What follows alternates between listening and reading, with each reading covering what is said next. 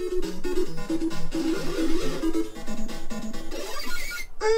yes, welcome back to Ed Hunts. Today we are in Doncaster, just in cash converters before we head to game to check out their insane 50% off discount sale.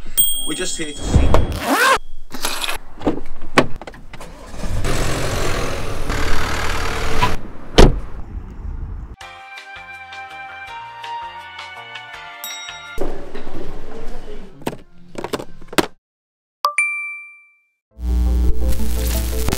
Okay, so as you probably saw from that little intro, we watched an Ed Hunt video that he went to game and they had a good sale on the 50%. We knew it was coming.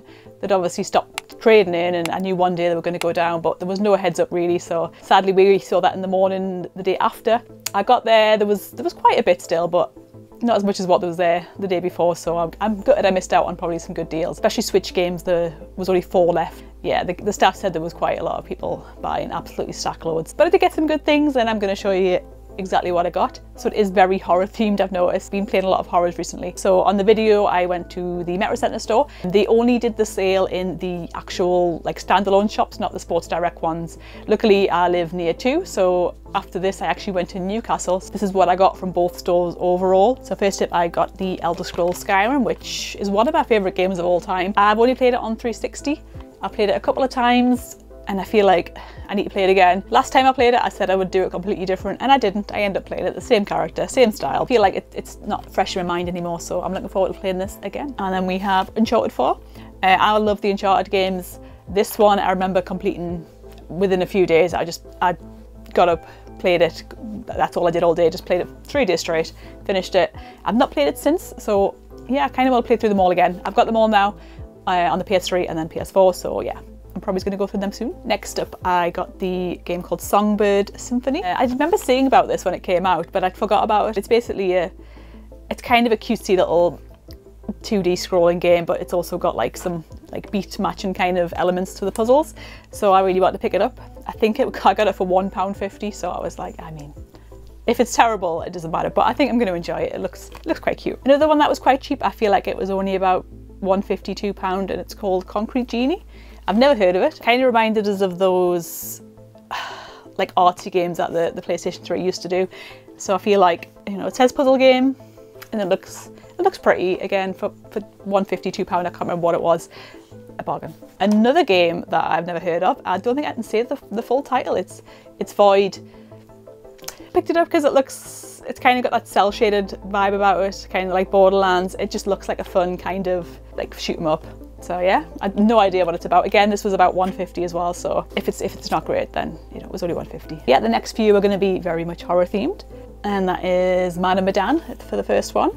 A game that I did start and didn't finish, like many games that I picked up, but I did enjoy it. I don't know why I stopped playing it. I think something else came out and then this kind of just got put to one side, and then I ended up trading it in at some point. So yeah, I need to play it and finish it this time. And then we've got a sealed copy of Resident Evil Revelations.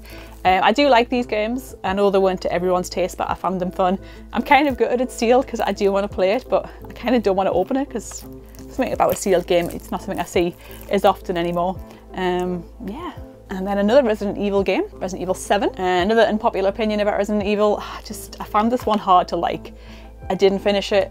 I think I kept getting chased, and I hate being chased in games. I like slow pace puzzle games, elements to it, and yeah, I just wanted to look at the scenery and find out things, but I just kept getting chased and I gave up. I was like, I just can't do it. But no, every time I say I haven't finished it and I'm a Resident Evil fan, people keep saying I need to finish it, and it is a really good game, so I will go back to it. I'm probably going to play through all of them again, and I will get to this one. And it's another Resident Evil game for the next one, and that is Resident Evil 4. Like I said in a previous video, I do think it's a bit overhyped, this one, but I did enjoy it, I did finish it. I've never played it more than once, so I'm kind of excited to play it again on PS4. I've heard there's a few extra changes to it as well, so yeah, I'm excited to play this one again.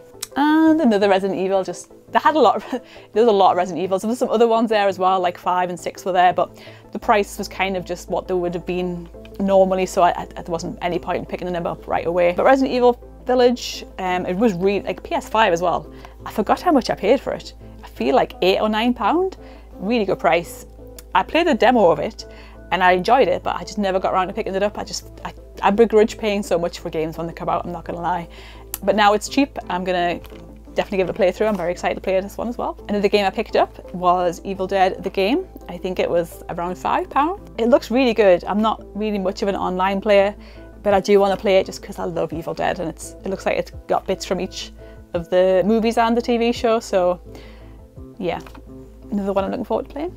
And then another game that I've never heard of, but it's a horror game, PS5, again, probably about £7 I paid for it, if that, called Phobia. If you've played it and you know anything about it, let me know in the comments, by the way.